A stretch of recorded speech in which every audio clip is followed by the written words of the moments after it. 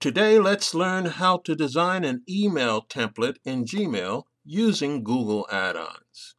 Rod here, and welcome to Burn to Learn. These add-ons are third-party apps that provide additional features to customize your design. Great, let's do it. Once in your Gmail account, go to the upper right section and click on Settings. Within Settings, click on the Advanced section here on the right.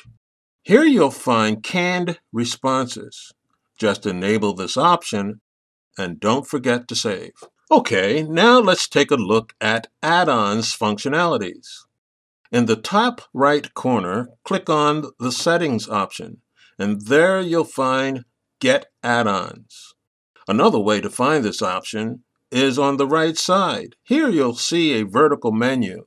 So click on the plus icon and there it is. In either case, a list like this will open. Here, there's an interesting add-on called B-Template. Click on this app and a pop-up window will open with an overview of this app. Just click on Install. Now in the vertical menu, click on the new icon that just appeared. In order for the app to kick in, you'll need to open an email in your inbox. So just open whichever you'd like.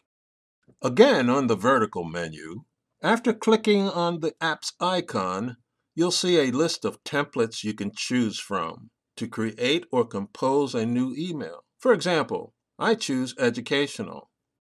Let's edit this template.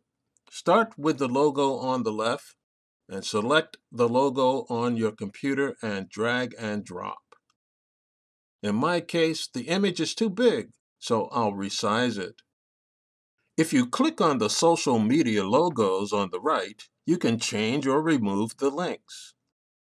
Now let's change the template body. In order for the text to be centered, press Enter after the title, in this case, after emails. If you want to insert your own image, do the same and just drag and drop the image from your computer. You can also edit the text within the button and add a link. Now, as final step, to save your template, go to the lower right corner, click on the three dots for more options and select Canned Responses. Then on Save Draft as Template, and then Save as a new template. Give a name to your response. In my case, it's Email Marketing. Save it, send it, and you got it. Now, whenever you want to compose a new email and use this template, go back to the three dots in the corner, and there it is, ready to use. Now we know how to design an email in Gmail. In the next part of this series, we'll take a look at how to design an email in MailChimp. Thanks for watching. Also, join the Inner Circle, our technical skills learning accelerator.